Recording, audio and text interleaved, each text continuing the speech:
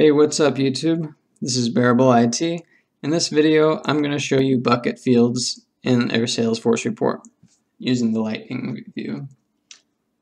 So if you want to add a bucket field, you just come right here, click this arrow, and say Add Bucket Column. You can add a bucket column for 3 different types of fields. You can either do it for a number type field, a text field, or a drop-down. The first one I'll do is a number field, such as the amount. Notice how I can have multiple different levels. In this instance, I'm just going to do the amount is under 50,000, then the opportunity is small.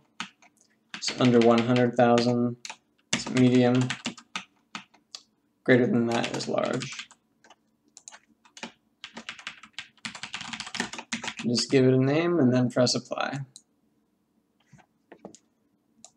Bring it up here, and you can see just like that, I've got my opportunity size and it reflects the amount.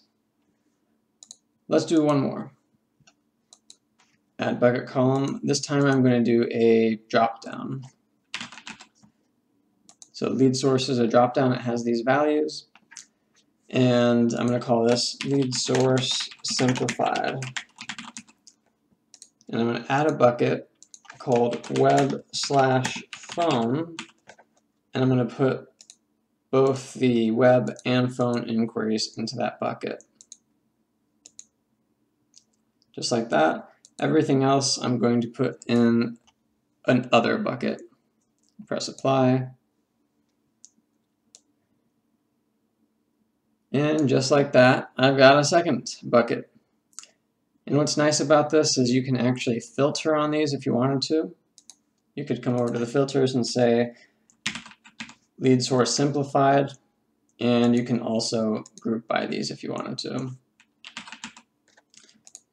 That's all I have for bucket columns. They're pretty simple, straightforward. They're basically very quick and dirty formula fields, in my opinion. If you like this video, please go ahead and give it a like and comment below, and feel free to subscribe. Thanks for watching.